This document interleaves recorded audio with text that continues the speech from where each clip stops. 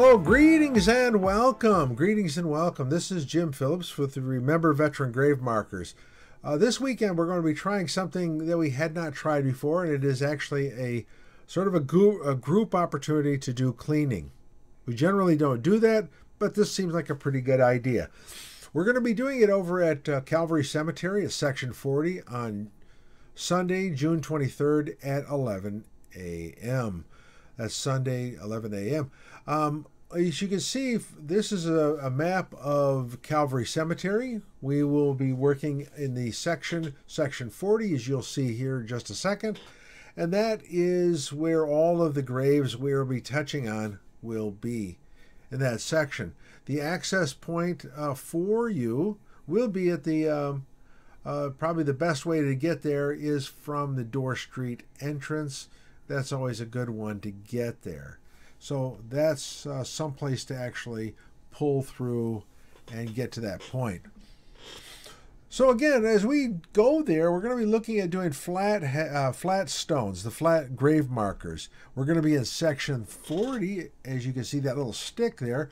And you can see from the looking at the grounds, all these are flat. These are the flat stones. There's no upright headstone. They're just flat markers. And we're going to be looking for the government markers, the ones that will have military name, ranks, military service information, and the names of the soldier, sailor, air marines, and coast guardsmen. So we'll see that. And there's a number of them over here, probably 40 to 50. We'll probably do as many as we can within the hour and a half or 2 hours that we're doing this. But the simple thing is that we're going to be going out there with water, with soft bristle brushes, using Orvis, and helping just bring these markers some attention.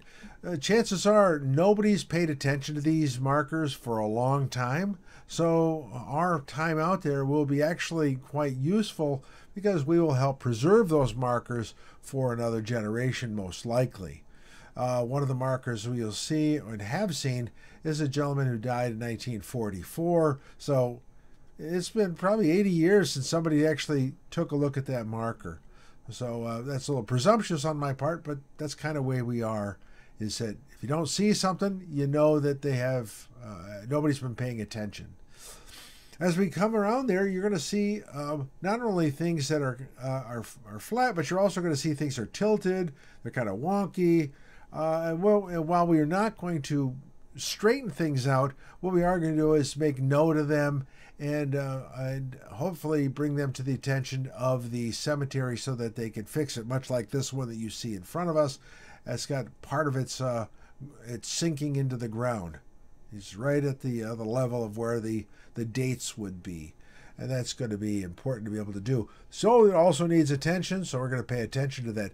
The next marker you're going to see is a marker of a World War II Marine Corps private who died. He just turned 18, and he died in the Marianas. And you'll see that in just a second. This is the reason why we do this, is to remember these guys. It's a life that never was fulfilled. He died in battle. Killed in action in the Marianas Islands.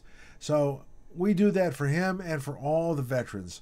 So with that being said, please like, subscribe, and actually give us a thumbs up so that we can, in fact, get more participation and get the word out about Remember Veteran Grave Markers. Until then, take care. God bless. Please like, subscribe, and share. And you can find us on Facebook.